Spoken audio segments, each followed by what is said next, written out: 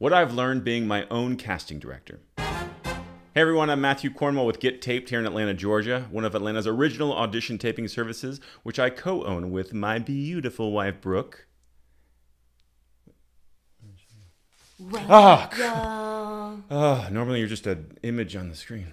What about this image? It's great. Yeah. Now on to our topic. What we've learned being our own casting directors. Matt's talked a lot on this channel about the actor's point of view on auditioning, and we've tried to give you some insight on what we've learned on occasion from casting directors here in the Southeast. However, nothing drives these points home more for us than when we're casting our own projects. Now, when we were shooting our quarantine sketch comedy show in 2020, link in the show notes below, casting was easy, for obvious reasons. But when we've cast other projects, like our 3 seasons of Becky and Barry, the series, also in the show notes below, there were a lot of roles to fill. In fact, we ended up casting over 100 actors over the course of those 3 seasons, which is a pretty awesome feeling. And we are now, as of today, starting the casting process for a new passion project. And it's given us some great reminders about what happens on this side of the table and how tough it is to actually cast a project. And we'd like to share some of that insight with you right now. Did you say meow? Yeah, I did. Right now. Relationships. One of the biggest lessons overall is that this is a relationship business. And since we interact with actors every day for over 10 years now, we have a lot of relationships. What does that mean for casting? Well, since we're also producers, which means we can make the ultimate decisions, it means some of the roles we cast without auditioning actors. What? How? That's not fair. Well, think of it like this. If I've known an actor for years and I've seen them audition for everything under the sun, then presumably I know what they are good at, so we don't need to read them. In fact, for a couple roles, we wrote with specific actors already in mind. The lesson here is you never know what relationship will bear fruit down the line. None of these actors came in to Get Taped over the years thinking they were actually auditioning for our future projects. But essentially, that's what you're doing every time you audition. For anyone who is watching your audition tape, you're making an impression that might result in an audition or a direct booking weeks, months, or even years down the line. We don't say this to make you stress out, but hopefully it inspires you to always put forth your best work.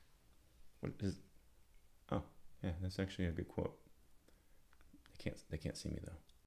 Attitude. And this brings up another broad point. Attitude. Now, there are 1,000 reasons why you won't get cast, and 999 of those have nothing to do with talent. One of those is attitude.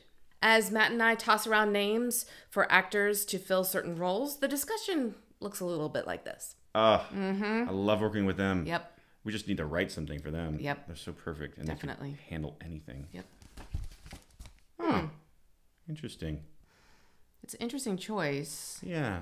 Not sure if they fit, but I definitely would want to at least give them a shot at it because I do like them. Yep. Maybe. That's a maybe. Maybe. Oh, gosh, I wish. Because perfect for the role. They have such a great look, but their attitude on set, it might be a liability. Yeah. Okay. So you see, who you are between cut and action can sometimes be more important than who you are while cameras are rolling. If I'm going to pour blood, sweat, tears, and a whole lot of my own money, well, our money, into a project, then I want to surround myself with people who have great attitudes. Numerous times we've chosen the actor who doesn't have the longest resume or even the best acting chops, but we do know that they are a lot of fun to work with and they will bring to set a spirit of collaboration. No small roles. There are no small roles. Believe me, with our limited budget, every dollar counts. So every role, whether it's 2 lines or 10 pages, is important. If that 2-line role wasn't crucial to the story, we'd cut it to save money. With that in mind, we're not going to put in any less consideration when casting that specific role. We need every role to be filled with an actor that can knock it out of the park. And yes, sometimes that means the actor we cast is overqualified for the role. But those are the times that if the character doesn't die, we are chomping at the bit to bring that actor back for future episodes or in another project. Which brings us to a final point. Brooke and I, like legitimate casting directors, are fans of so many actors. We can easily name over 100 actors in our local market right now that we are excited to work with on this project. However, with only a half a dozen roles to fill in each episode, we'll never be able to work with all those actors unless a streaming service dumps a truckload of money into our laps and allows us to shoot 6 seasons in a movie and maintain creative control. The takeaway from this point is that if you're getting called in again and again for the same show or for the same casting office, they are a fan. And while they might not be able to get you onto this episode, they will be super excited on that day they're finally able to send you a deal memo. So hang in there. And if you ever get a chance to produce your own project, don't. It's super stressful. Just kidding. Not about the stress. Do it if you can, because it is so fulfilling. That's it for now. Thanks for watching. And we'll see you on set. Good job. Thanks. I learned it from watching you.